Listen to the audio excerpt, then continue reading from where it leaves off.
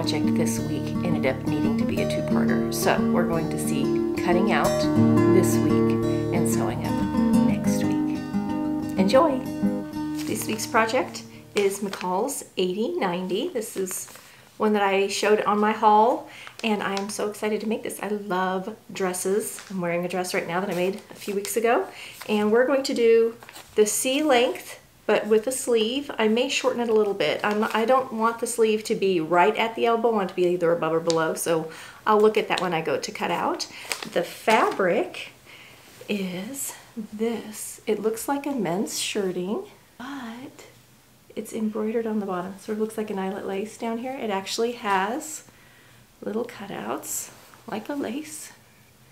Super cute. I love the contrast of sort of the shirting at the top and the laciness at the bottom. It's a super lightweight broadcloth, almost batiste weight. It's not quite sheer, but it's pretty fine.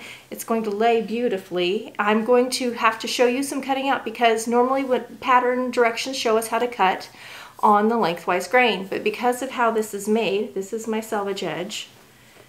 This is the other selvage edge. So I'm cutting on the cross grain this time so that I can use this beautiful edge for the bottom layer of the dress and probably the sleeve. We'll see how much I have and how it works out.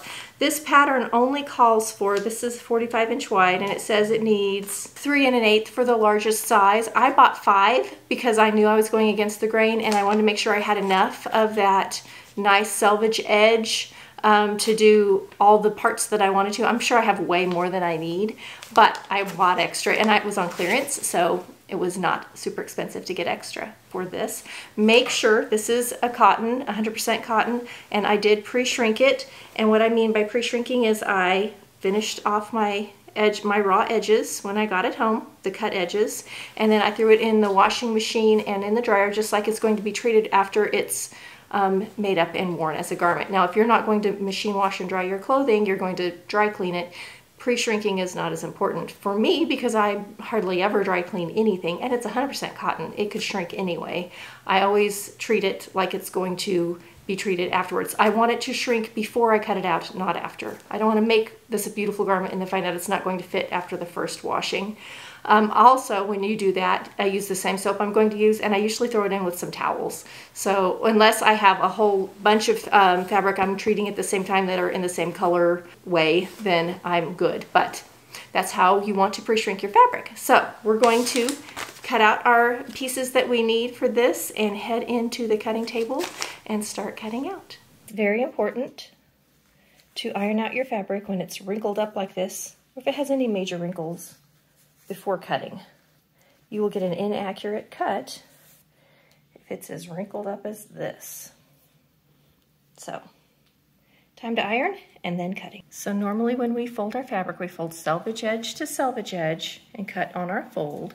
But because I want to use this long edge all the way down and I want my stripes to run up and down, I'm not cutting that direction. So I'm folding over just deep enough to cut my first section on the fold. I need 1 of these on the fold. I need 3 of these on the fold. So I'm going to cut these 2, fold it again, get my back and maybe 1 more of these, fold it again, get my sleeve and 1 more of these, and then what's left, I'm going to start cutting out all the ruffles.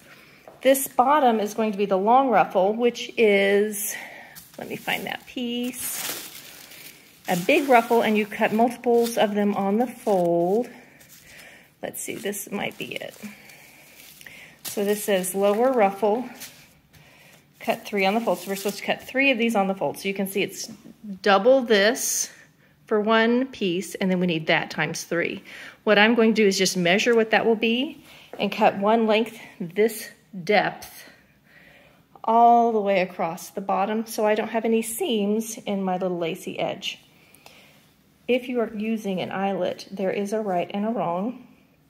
It's usually easy to tell along this edge or on some of these big pieces. So this is the right side, and if I flip it over, it's just not as pretty. And you can kind of see the bobbin where the embroidery was done. On the top, you should not be able to see the bobbin. So this is my right side. All right, I'm just gonna fold and cut all the way down my 5 yards of fabric. some decisions we have to make will be like on this pattern, this piece. This is the little tiny front placket, and it has the grain line, not quite biased, but sort of at an angle like this. And that would make my stripes go, you can see how this edges. It makes the stripes go slightly wonky. Well, that's the very front placket. And I have to decide if I want to fudge this and not follow their grain line, but put this placket on a straight of grain so that my stripes stay straight. You also could make the stripes go the opposite direction if you wanted to, but I'm gonna make straight stripes, front placket going the same as the dress, like this. Now, if you're doing a floral or a lot of things that aren't a stripe, this won't matter. If you're doing a plaid, it'll show up, but it may look cute. And it could look cute at an angle. I just don't want that. Now this piece, which is the rest of the front, this front inset, I think I am gonna go cross grain with it, or lengthwise grain technically, so that I can have my stripes going across the body. So most of the stripes are gonna go up and down for the whole dress, except for maybe this one little pattern piece here. I'll decide that when I get there, but I definitely am going to straighten this one out. Cutting update, I have got my front and back and 2 of the 3 of ruffle 11 cut out. Now I'm waiting on the sleeve and that little front piece for now, and I'm gonna go ahead and cut. This only needs 1. It's the skirt front on fold, and this is the skirt back on fold. So I've stacked them where I have, because I have this little uneven jog of fabric here, and they just work out perfectly. So I'm gonna go ahead and lay those out. As I've been cutting, I've been making sure to leave this bottom preserved, so you can see all of this down here. This is gonna be my bottom ruffle, and I just made sure that I wasn't cutting too deep into this lacy area, and I think I need 8 inches, and I have 10 here, so I've got enough to not worry about it. And if I wanted to, I could even lengthen my dress a tiny bit by what I've preserved here. So I'm gonna get these 2 cut out. All that's left after that is I need 1 more ruffle of this. This is the 3 ruffle. That's the middle one. And then I need to cut this out, and I have to cut 2 of these. And then the sleeve. Now the sleeve, I think I'm going to move down and cut on this edge like this. I think that's what I'm doing. Now it's a curved, you can see how the sleeve is curved, and I think I'm just going to lose that curve just a tiny bit right here, which I wouldn't mind. That's the top of the arm, right at the bicep, and I think I actually would be fine with that. The other thing you could do is cut this sleeve really short like a cap in the curve, and then attach this as a ruffle if you want to keep the short sleeve, not as a ruffle, but as an attachment or a ruffle. You could do it either way. I just don't want the long sleeve with ruffle. I personally don't want that. I want a shorter sleeve. So I'm preserving the sleeve for the very, very, very, very end.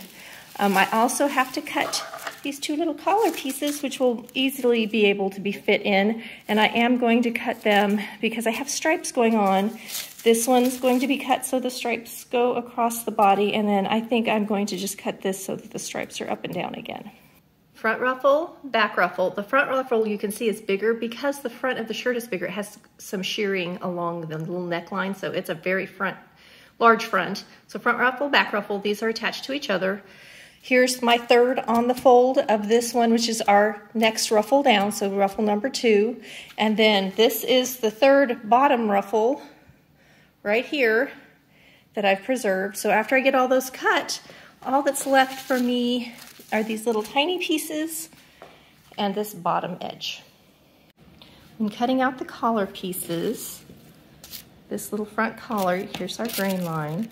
I wanted the front of my grain to be up and down, but that means when it comes because this is such a curvy little piece, by the time it comes to the side where it's going to touch the back collar, you can see it's changed direction. So the front goes up and down, but as it goes around the collar, by the time it reaches the side seam, it's going side to side.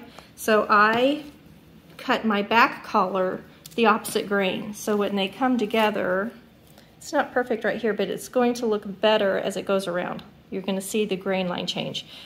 You could really spend a lot of time to make this seam match up perfectly, but when it's sewn, it's going to be kind of like that. And that's not too bad.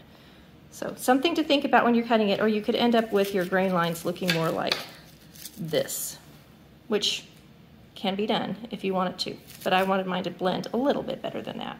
Let's talk math. This is my bottom ruffle. Originally, the pattern called for 3 pieces cut, and I measured the 3 pieces, so there's 3 pieces cut on the fold, so this is it. They measure 39 if it were opened up, and then I did 39 times 3, and I got 117, so I need a ruffle approximately 117 long. Now, that includes the 5/8 inch at each seam allowance, so I could subtract that back out if I want to, and you certainly can if you want to keep your gathers exactly the same. But because this is gathered, if I have an extra 3 inches or less in that gather on this bottom ruffle that's 117 inches long, I just don't think it's going to show that much. So I'm not going to do all that math. So what I did is I put a pin here for my 117.5, which is like 50, or 117, which was like 58.5. I don't have it memorized, but I did just write it down, or just marked it just a second ago. So this is what this is. This is my piece folded back. So this is where I'm going to be cutting across here. And then the next thing I'm going to do is measure up from the longest point this direction. I have to have at least 9 inches depth to get this pattern piece. I actually am going to go ahead and add a little bit to it, so I'm making sure that I have enough fabric on both layers, and I do. So I'm going to cut about 10.5. So I'm going to measure from here up, make a little 10.5 mark, from here up, make a 10.5 mark, and then I'm going to connect those across and cut it. So you just have to make sure everything's lined up just right. You don't want to match your lowest point on the back to the highest point on the front when lining this up, or you're going to have a very crookedy ruffle. So I'm going to do that and cut it out, and then I'm all cut. Okay, last piece we're cutting is the sleeve. I chose to put it along this edge, so I want to talk to you about things that you might encounter. First of all, you have to make sure that this edge, which is what's going to get sewn to this edge, is exactly in the same place on the lace, or as close as you can get. If it is, if I just slide this down like this, where this is the short end and this is a long end, it's not going to match up. You're going to have issues. So we want to get that as close as we can. And what I'm doing is I'm looking and lining up, and what I'm going to lose a little bit of my sleeve on the top of my arm, right in here. See how it gets a little shorter? Because this is a curved sleeve, I'm fine with that. I am perfectly okay with that. If you're not, do not cut the sleeve out this way. You're just not going to be happy. Now, let's say I moved this up, which you could do, and I cut the sleeve like this. I would then have to figure out how to hem this part of the sleeve while this part stayed lace. I don't want to do that either. I don't want to have to hem anything. I want this, however this falls down here is going to be my hem. I'm not going to have to do any hemming because this is my hemmed edge. So you just have to spend a little thinking time, a little maneuvering the pattern back and forth to get everything to line up. So I will be doing no hem on this sleeve. I will only have side seams and then to set it in. It's Editing Stacy again to remind you that if you want to see how to sew up this project, it will be in next week's video. And after this video's been out for a week, I will go back and link it in. But if you're waiting, if you're watching it right away, you'll have to wait until next Wednesday to see how to sew this up. Happy sewing!